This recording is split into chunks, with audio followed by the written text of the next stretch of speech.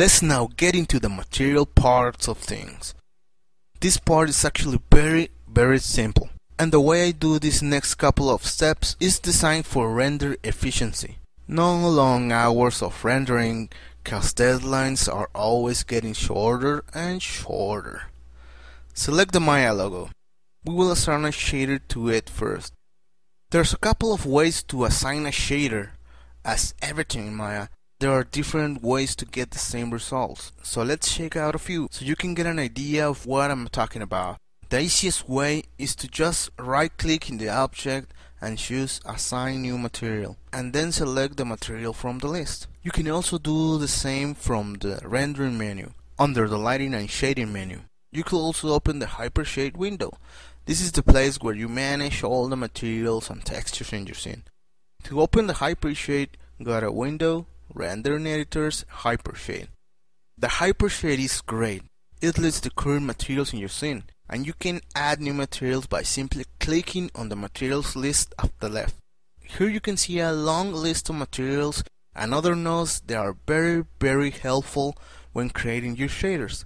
For now, our shaders will be simple.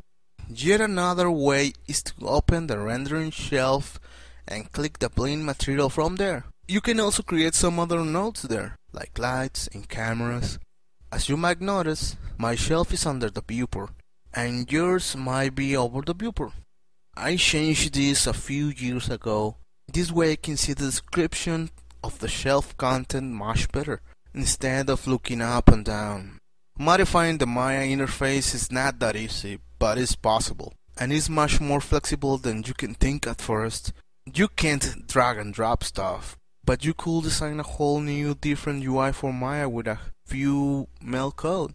Mel is Maya embedded language, a simple, very powerful scripting language. We'll get into Mel in later episodes. This brings me to yet another way to create a shader.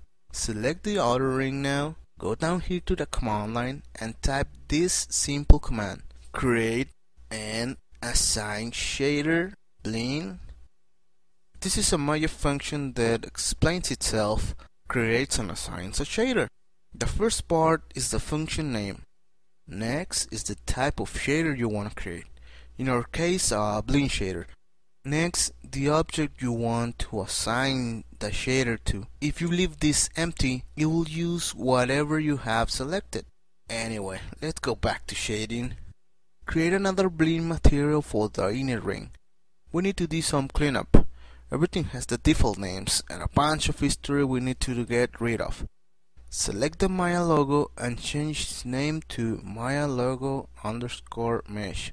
Click the current name to change it. Select the rings and name them to. I'll name this to outer ring mesh, and the next one to inner ring _ mesh. Now if we open the outliner, everything is much better. So if we need to select something in a scene full of different objects, this makes life much easier. Now select the Maya logo again, and you can see in the channel box that it has some extra nodes. Those are the nodes we use to model the logo. We don't need them anymore, so we will delete them for now. It's important to know that you should only delete the history of a node if you are not gonna do any more changes to the modeling. Now, with the object selected, go to Edit, Delete by Type, History. This will delete the history of the node.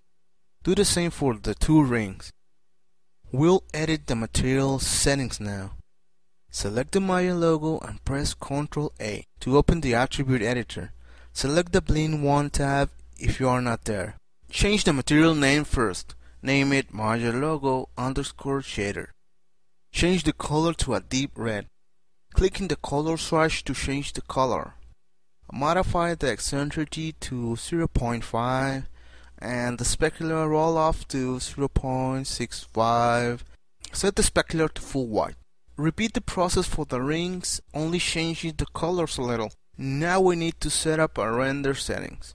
Open the render setting by clicking this icon here, or by going to the window rendering editors render settings. We will render our scene with mental ray. Select mental ray from the drop-down list. If mental ray is not there, we need to load it first. To load mental ray, go to the window menu, Settings and Preferences, Plugin Manager. There, find Maya to MR, which stands for Maya to Mental Ray, and click in the Load and Auto Load checkboxes. This will ensure next time Maya will auto load the plugin when we start Maya, so it makes it available in the rendering settings window. Close the plugin manager, open the rendering settings again, and now select Mental Ray from the drop-down list. Go to the Mental Ray tab. In the Quality Presets, select Preview. Go all the way down to the Environment section and open it. Click the Create button next to the image-based lighting. If you're using Maya 7, 8 or 8.5, this is under the image-based lighting section. Once you click the Create button, you will see a big yellow sphere in your scene and its settings in the Attribute Editor. Close the render settings. In the Attribute Editor, click the folder icon next to the image name field. Navigate to where you extracted the project files.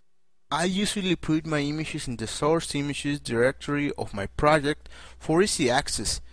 Find the bish_prov_plano.hdr image that came with the project and click Open. This is an image from Paul de Bebek's website, and you can get more from his website. If you zoom out and orbit, you can see that the image is wrapping the scene. We'll use this for our reflections. Rotate the sphere until there is no black in front of our logo. Click the sphere, select the Rotate tool and rotate it in the Y-axis. Zoom back in again. Frame your logo to make our first test render. To better frame your scene, in the Viewport menu, select View, Camera Settings, Resolution Gate. This will show you exactly what Maya will render. Click the Render button now. The render view pops up to show us the render. As you can already see, this looks very nice. We got great reflections, and in the background we have our HDR image. We need to hide that. We want it to affect the scene, providing us with the reflections, but we don't need to see it in the final render. Close the render view and go into its properties again. Under the Render Stats section, uncheck Primary Visibility. Render again, and now as you can see, the background is all black, but we still have those nice reflections, and we have a nice clean alpha channel. We are almost done. We only need to add a couple of lights to our scene. Go to Create, Light, Directional Light. This is a very simple light. Just point it at where you want it to light. First, press 7 on your keyboard to switch into lighting mode. Here you can see how light is affecting your scene, so you can tweak light better. Rotate the direction light so it lights from under the logo and to the left, so it lights the side faces of the logo. In the Attribute Editor for the light, change the intensity to 0.5. Create another light and point this from the top to your right. This will be our key light. Now do another test render. As you can see, the logo looks much better now.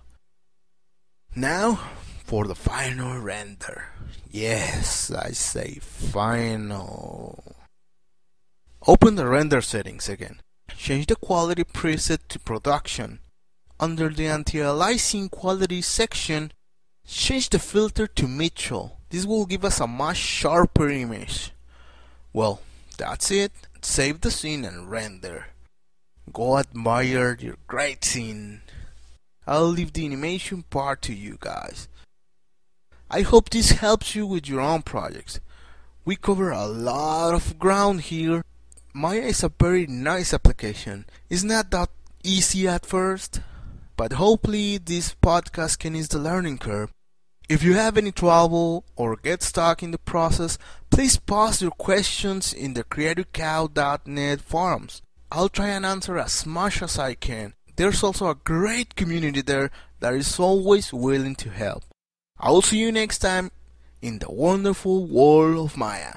This is Baromix for creativecow.net.